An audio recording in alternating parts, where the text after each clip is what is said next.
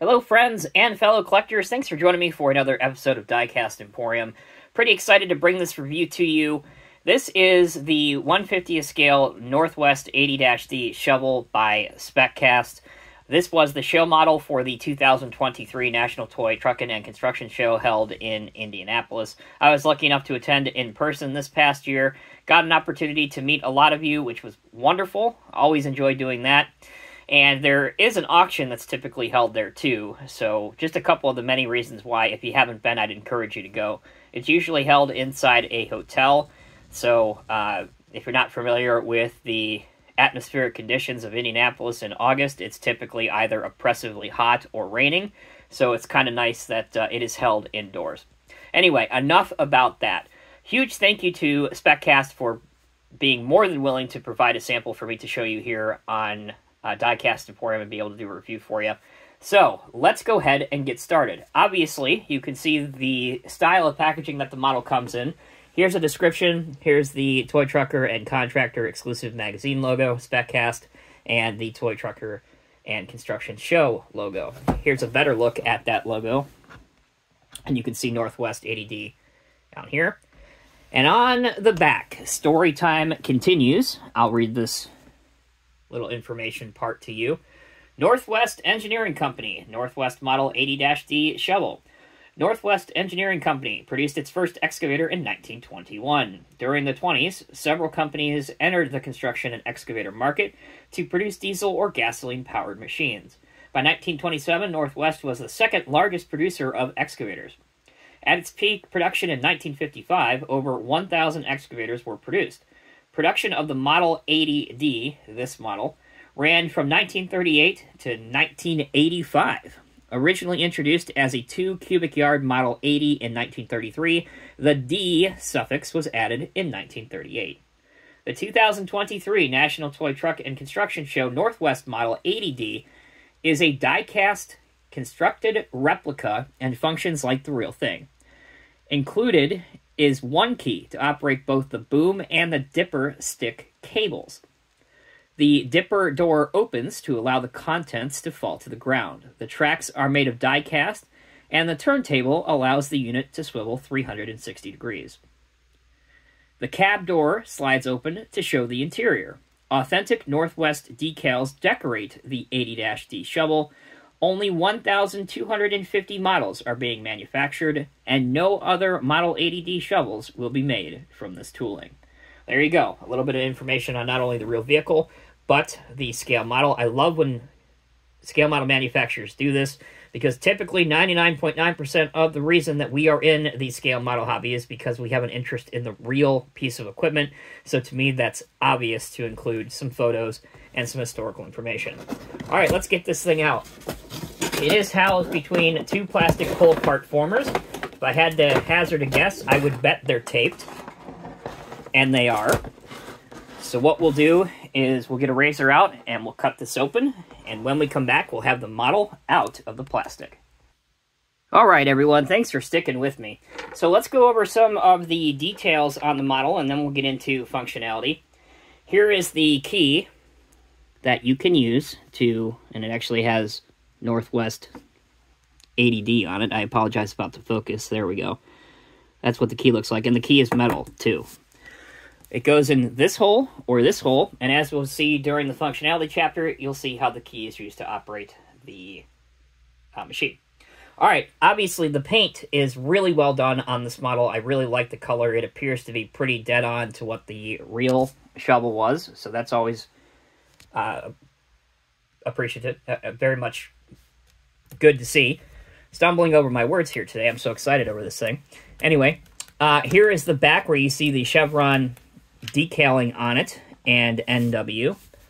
And if you run your finger over it, which obviously you can't do if you're watching it, but it is somewhat like embossed inside the back part of it. Coming over to this side, you can see that there is a door that you can slide forward and back.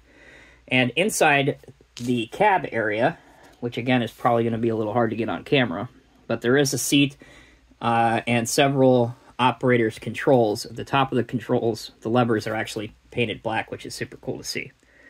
The tracks, we'll zoom back out here. Obviously, the tracks have a plastic covering on them for shipping, and that's to prevent the tracks from separating because they are linked together. For sake of the video, I'm going to leave my tracks on, and I probably will leave them on as I display this in the display cabinet. But obviously, if you want to take that foam off, you can take it off rather easily. All right, moving towards the front. Here is the large cables and the pulleys and the bucket. Really quite nice how this turned out. One thing to point out that I would like to have seen maybe have been improved or gone in a different direction entirely. All of the handrails, they are plastic and very, very flimsy. And the color black also is a little bit off from the metal black color, so it does kind of detract a little bit from the overall look of the model. Albeit not too terribly, not too big of a deal. Smaller details. There's a light on top of the cab, and there's another light underneath, seen, where's my pointer? Pointer ran away. Seen here. And obviously, all of your cables, your thread pieces look particularly good, and they're to scale, and I'm glad that they went with using string instead of using a different material where it would have been too fat and just wouldn't have looked great on the machine. Okay, so those are most of the details and the decals. Let's take our last break. When we come back, I'll bring out a Cat 769 dump truck, which is kind of around the same era of this machine, and we'll check out the functionality. All right. Trying to get all this on screen is going to be somewhat difficult, but we'll do the very best that we can. Let's take a look at the functionality now. I mentioned the tracks will move, which is great. If you stick the key into the bottom hole right here, and then turn carefully, that raises the main section here, the boom, up. So that will raise that up. If I take the key out and put the key in the second hole, the bigger hole, as you can see, I am now raising the dipper stick. So let's raise him up to as far as we can get it. Again, just take your time with this, be smart. It's not necessarily a fragile mechanism, but you just want to be careful that your string is not jumping over the pulleys and all that other jazz. We'll swing the 80 over. Continue to raise it so that we're almost over the side of the dump truck. All right, so here we are now. And then that's what I wanted to show you is the bottom of the bucket. This swings open, which is really, really cool. And that's a metal piece. It's not a plastic piece. So if you put the two together, you have a pretty convincing display. I'm going to take you with me in just a second here, pick you up, take you with me. And there you go. That's what it looks like. All right. In conclusion, the 150th scale SpecCast Northwest 80D shovel is an awesome model. There's no other way to put it. I'm so excited to have a vintage example of a machine like this in my collection. I don't have anything prior to this from Northwest, so again, it bears repeating. Thank you to Dave and everybody at SpecCast for making this happen. If you have not had a chance to pick up this model and add it to your collection, it is not inexpensive, but it's also not too terribly out of reach for most of us adult collectors, so I would not sleep on it. I would not wait. Go ahead and pick up one of these. You can get it from the SpecCast website, I believe, and you can also get it from the National Toy Trucker website. All right, all. Thanks again so much for watching. Take care. Be well. Let me know what you thought down in the comment section below. And lastly, if you look at your screen, you'll see some other suggested links for SpecCast product reviews that I have done recently, so be sure to watch those videos as well. All right, guys. We'll see you next time. Take care.